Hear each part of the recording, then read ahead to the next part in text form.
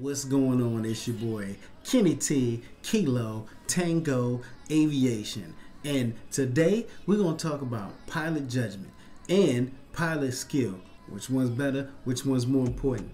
And I'll tell you like this. It's always better to have superior pilot judgment so you don't got to use your superior pilot skill. Think about it.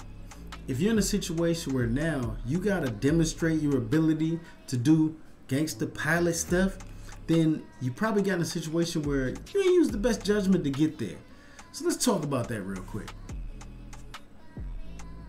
So I had one of my people call me the other day. We were talking about a situation where his student, so this is CFI, so this is another layer of not just being a pilot, but being an instructor.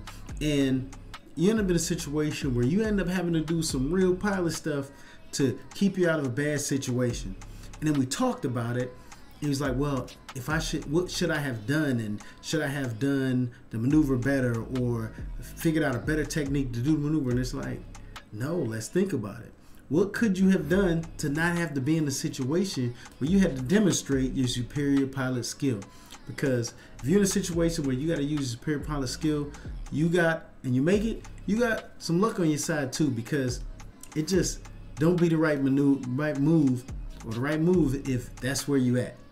For example, if you end up in a situation where you're on approach to landing and something crazy happened and you end up like stalling the airplane or something while you're on the approach and you then get out of it, what could you have done to keep you to recover from the stall? Well, not get in the stall. That's the first thing. Don't stall the aircraft on approach landing.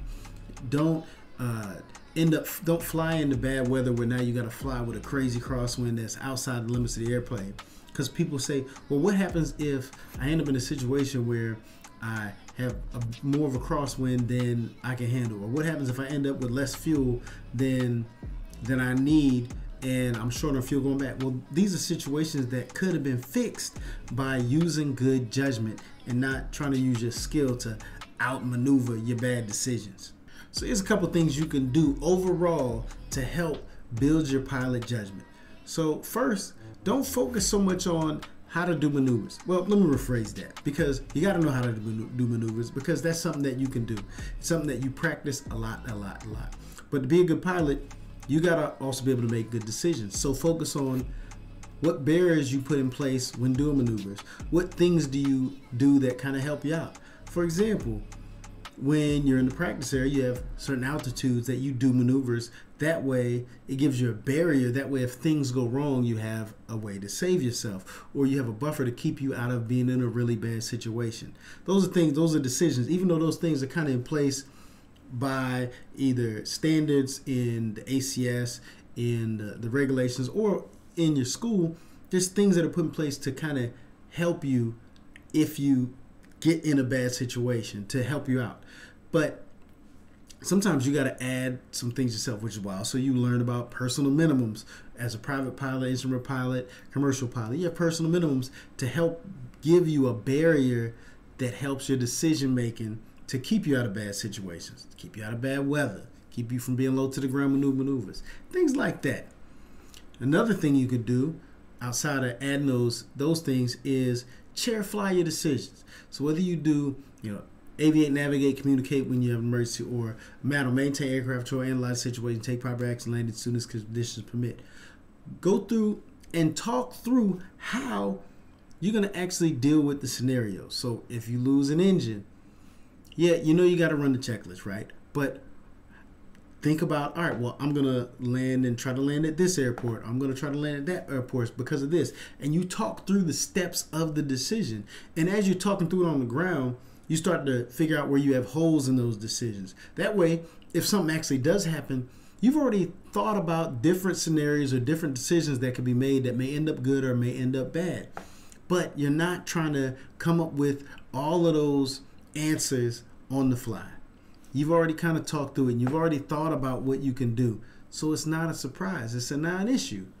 That's why you practice. But you remember, you're not just practicing how to do maneuvers and checklists.